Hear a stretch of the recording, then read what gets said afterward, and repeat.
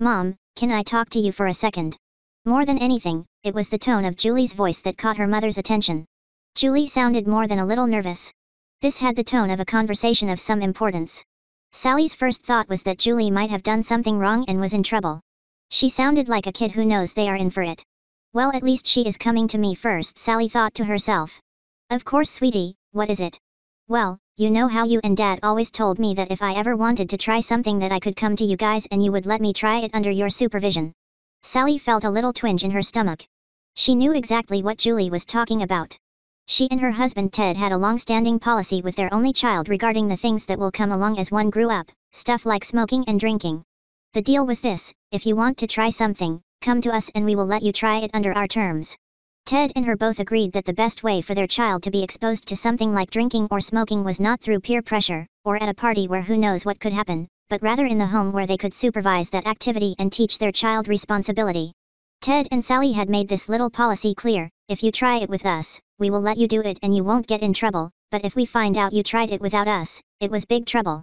Sally said to herself that she should have seen it coming. That tone of voice certainly explained what this was about. However, it is one thing to have talked about the policy, and another thing to have your 15-year-old daughter come to you and ask to put it to the test. Okay, stay calm, Sally told herself. After all, wasn't this a good sign that their little girl was trying to do things right? An encouraging sign even? Yes, I certainly do, Julie. Sally answered back, and, well, I guess I should say I am glad that you are coming to me about it. But, well, you are still awfully young to want to try any of the stuff we talked about. Are your friends doing stuff like smoking? Oh, Mom. That is totally not what this is about. No, none of my friends smoke. Julie's first tone of voice had caught Sally's attention, and this one did so even more. Julie's voice made it sound like she had never ever thought of that stuff yet, and that it still grossed her out. Apparently that particular discussion was still a ways off. Sally let out a silent sigh of relief. But if this wasn't about drinking and smoking, what was it about?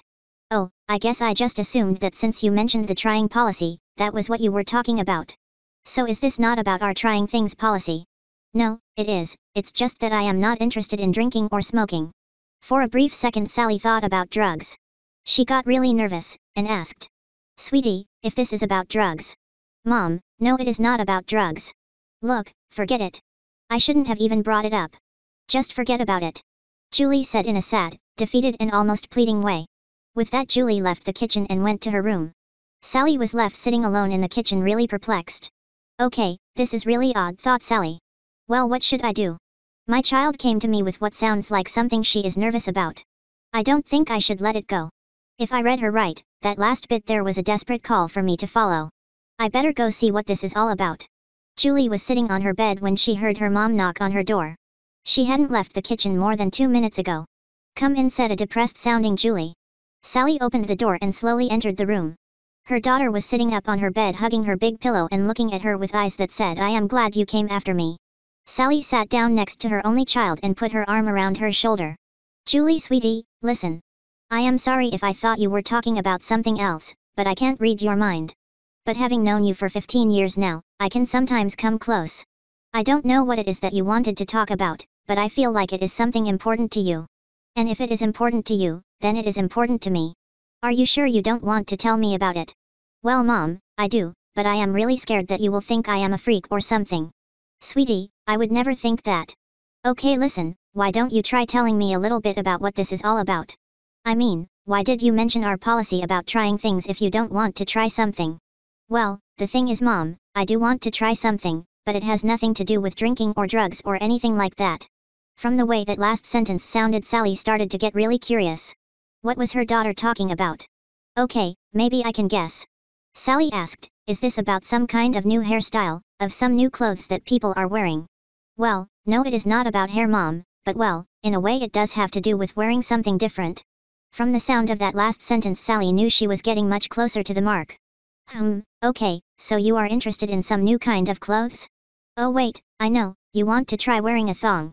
On hearing this, Julie actually giggled, much to Sally's relief. The tension in the room dropped noticeably. Well, no, that's not it either, but you are getting a lot closer. Julie said with a bashful smile. Okay, Julie, I am running out of ideas here, maybe you can give me a little hint. Sally asked expectantly. Okay, listen, promise not to laugh, Mom, okay? Sally finally felt she was getting somewhere. For a brief second she was reminded of being young herself and sharing secrets late at night with other girls at slumber parties. She could feel like her daughter was about to open up to her. "I promise," Sally said and even held up her hand palm out to show she was serious. "Okay," Julie started, and then she took a deep breath and seemed to prepare herself. "Well, it's like this. For as long as I can remember, I mean like my entire life here, I have had these weird dreams at night." "What kind of dreams?" Sally asked encouragingly. "Well, kind of strange dreams. Not bad dreams like nightmares. Nothing at all like that. These were good dreams." "What happens in these dreams?" "Well, that is kind of the funny part. In all these dreams, you or Dad always ends up putting me back in diapers." "Okay," Sally said reassuringly. I mean I have had these dreams as long as I can remember, Mom. And lately, I have been having them a lot. Like almost every night. And the weird thing is that when I wake up, it is like there is this part of me that really wants it to happen. You have to understand that I have been thinking about this for a long time. And for the longest time I just figured that the dreams would stop, you know? But they didn't, and now I am having them all the time. And I have been thinking about it a lot during the day, you know? I keep wondering what it would be like to wear diapers again. I started getting really curious and I even thought about going to the store to get some to try. Just so I could finally know what it would be like. But I was really worried that you and Dad would find out and I would get in trouble or something, so I never bought any. But then one day, like a while ago, I remembered how you and Dad always talked about your trying policy. Ever since then I've wanted to talk to you about it, but every time I get the chance I chicken out and don't bring it up. I just get too scared that you will think I am weird or something." Throughout this whole time, Sally did her best to just look her daughter in the eye and nod approvingly. Julie's shaky and unsteady tone made it obvious that what her daughter was telling her was difficult to talk about, and embarrassing. It was not lost on Sally how important this moment was. She chose her words carefully. "Julie, listen. First of all, I want you to know that I am really happy that you feel comfortable talking to me about this. I want you to know that I am your mom and I will love you no matter what." "Okay." Julie managed to nod. "So let me get this straight, you have been having dreams about being put back into diapers." "Yeah. Now tell me, when you have these dreams, do you feel like you have to pee or something?" "No, it's not like that." "Okay, well what did you mean when you said that when you wake up there is a part of you that wants it to really happen?" Julie looked at the ground, and her mother could tell that this was really hard for her to talk about. So she put her arm around Julie and gave her a little hug. It must have worked, because Julie started talking again. "Well, I mean, I guess I really want to be put in diapers again. I mean that is what I was talking about when I brought up the whole trying things policy. I have been thinking about what it would be like for so long, and I have always wanted to try it. But I have always been too afraid to say anything. I always figured that it would go away, but it never has. So I think maybe I shouldn't fight it. Maybe I should try it, so I can stop wondering. So let me make sure I understand this, sweetie. The reason you were asking me about the trying policy, is because you were wondering what it would be like to wear diapers again?" Sally asked kindly. "Yeah," Julie said as she looked up from the floor at her mother for approval. "And you were hoping that we would go ahead and put you back in diapers so you can find out?" "Well, yeah, exactly.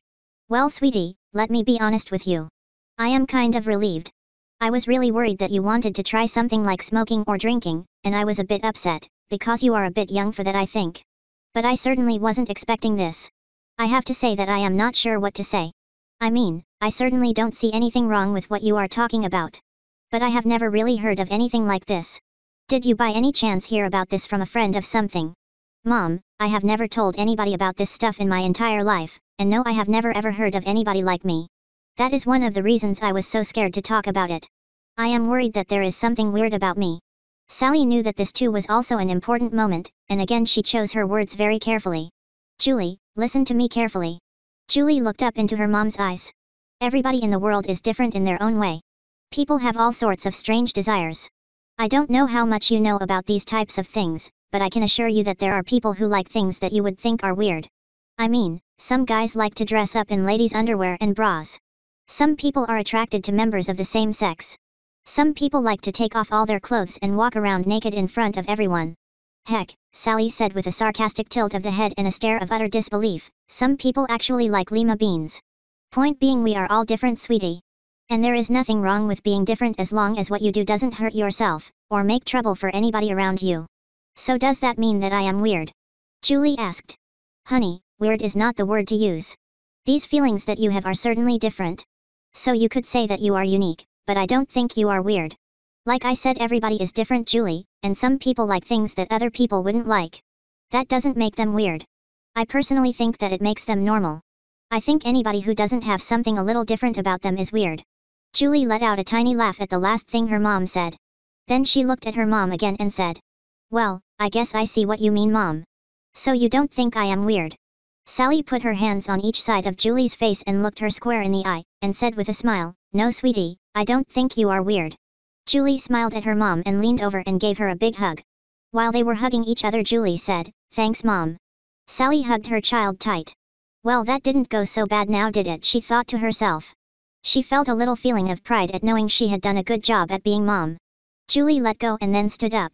It was obvious that the conversation was pretty much over, and now nobody really knew what to say. There was a long silent pause that Julie finally broke. "So now what?" Julie asked in a semi-confused tone. If Sally had felt like she had been doing a good job at being mom a second ago, she now felt like it was back to the drawing board. Her time for patting herself on the back was over. She thought to herself, "That's a good question, what now?" "I guess I don't know, Julie, what do you think?" "Well, I mean, are you going to do it?" Julie asked. "Do what?" "Are you going to let me use the trying policy?" Despite having listened to all her daughter had said, Sally had not really given any serious thought to the idea until now. She had been so relieved that this whole issue was not about drinking or drugs that she hadn't really given much thought to what was being asked. Her daughter was asking to be put back in diapers, that much was clear. And although she didn't say so, Sally had to admit that it was a strange idea.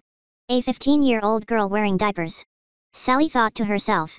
How on earth would that work? Well, Julie is still pretty young, and she was definitely on the small side. There had to be diapers that would fit her. Plus, it could have been a lot worse. And there was something else.